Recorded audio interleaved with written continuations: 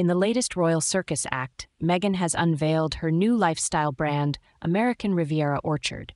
And let's just say it's been met with about as much enthusiasm as a soggy sandwich at a picnic. Joanna Gaines, queen of lifestyle branding herself, couldn't help but throw some well-deserved shade at what can only be described as a branding disaster.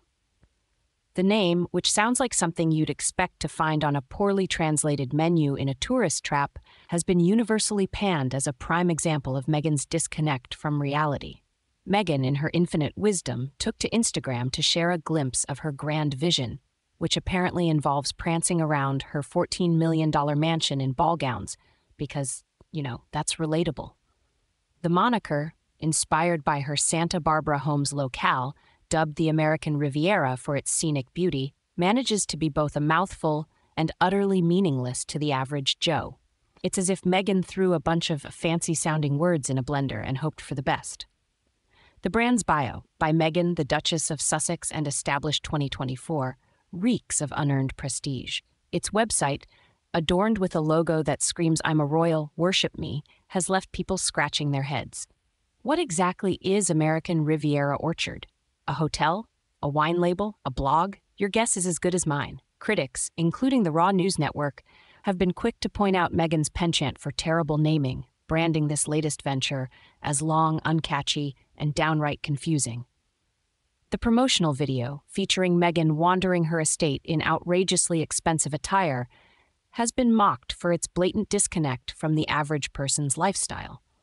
Comparisons have been drawn to Blake Lively's Preserve, a similar venture that tanked faster than you can say, out of touch.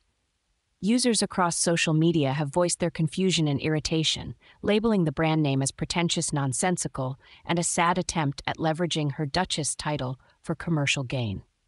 The choice to dub a tiny slice of California as the American Riviera is an exercise in American-centric arrogance. The notion dismisses the existence of numerous other Rivieras in the U.S. and Mexico, not to mention the absurdity of elevating Santa Barbara to represent an entire continent's luxury coastline. Meghan's insistence on this name, despite its clear absurdity, paints a picture of a duchess surrounded by yes-men, too afraid to tell her that her brilliant ideas are anything but. Joanna Gaines' critique hits the nail on the head, capturing the general bewilderment and disdain for Meghan's latest foray into lifestyle branding. The name American Riviera Orchard tells us nothing about the brand, except perhaps that Meghan is desperately clinging to her royal status to sell, well, whatever it is she's selling. The only thing clear from this branding fiasco is Meghan's inability to connect with the very audience she claims to serve, further cementing her status as the out-of-touch Duchess of Sussex.